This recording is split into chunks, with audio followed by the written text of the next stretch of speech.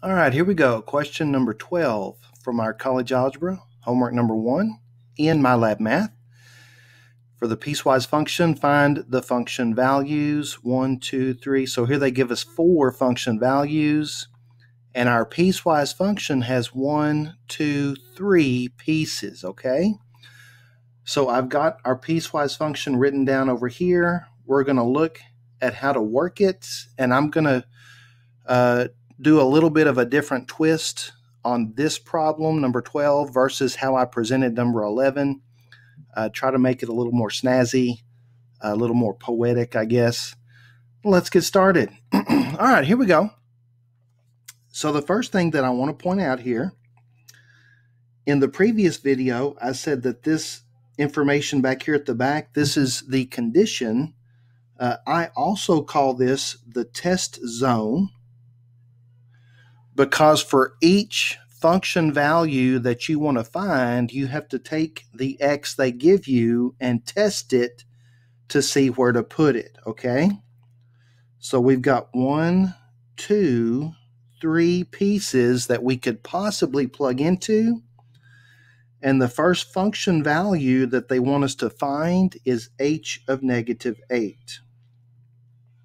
Okay, so check this out.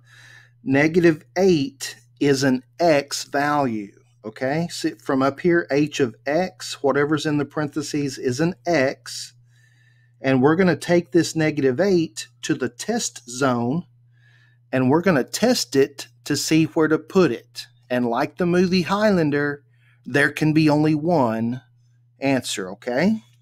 So, negative 8. Is negative 8 less than negative 7? Well, yes, that is true. And so this is the piece that we do. Get it? Wherever it's true, that's the piece that you do. So we're going to take negative 8 and we're going to plug it in for x into the top piece. And then we're going to work that out. Negative times a negative, that's a plus 16. 16 minus 14 is 2. 1 down, 3 to go. Next, we're going to do h of 3. And again, we're going to take the 3 to the test zone, and we're going to test it to see where to put it. Is 3 less than negative 7? No. Is 3 between negative 7 and 4? Yes, it is. And so the middle piece is true, and so the middle piece, that's what we do. Now, did you notice that for this piece, there is no x to plug into? So what that means, it means that this function here is constant. So whatever x falls in the middle piece, the answer is always going to be 4. It's a constant. Next, h of 4 to the test zone. Is 4 less than negative 7? No. Is 4 strictly less than 4? Or is 4 greater than or equal to 4? Okay, so now the bottom piece is true, and so now this is what we do. Plug in the 4 into the bottom. 4 plus 8 is 12. And we have one more piece to do. That is h of 6.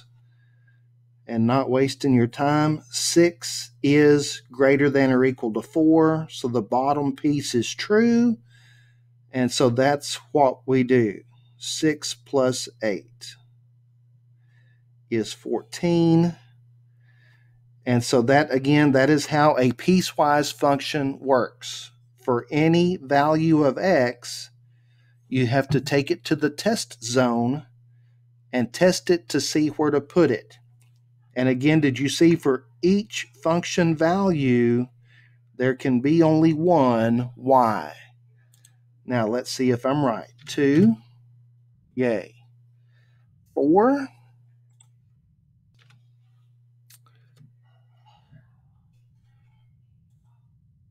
12, and last but not least, 14. Bam.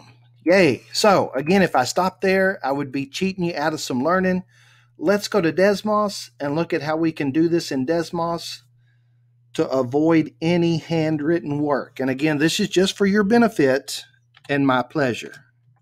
Here we go. G of x, or I'm sorry, in this case, it's h of x, but it doesn't really matter what letter you use. Use f if you, whatever. And to do a piecewise function, we start with a brace. So that's the keyboard, the ABC, and the braces. And it's condition colon function. So x less than 7, I'm sorry, negative 7. X is less than negative 7 is the condition, colon, the function is negative 2x minus 14. And then you do a comma, and then you do the next condition and the next function. So the next condition is negative 7 less than or equal to x less than 4. Colon, the function is 4. Comma, next condition, x is greater than or equal to 4. Colon, function, x plus 8. And then if I hit enter, it'll automatically close that last brace, just to show you what that looks like there. There's the entire function. Again, condition, colon, function, condition, colon, constant function, condition, colon, function. And there is the picture right there. That is a weird looking function. But you can use this now to calculate any function value. Say you want to find h of negative 8. Look at that. It does it instantly. H of negative 8 is 2. Or if you want negative 10, negative 15, it does it instantly. And another nice thing about using Desmos is, I don't know if you noticed, but it actually gives you the graph. And if you click and drag, it's going to tell you at the end of the graph if it's a solid dot or if it's an open circle. It's supposed to. In some graphs, it shows the open circle. All right, so that's it for this particular problem. I hope all that was helpful. If you have any questions or comments, feel free to put them in the comment section below, or you can text me. And thanks for watching.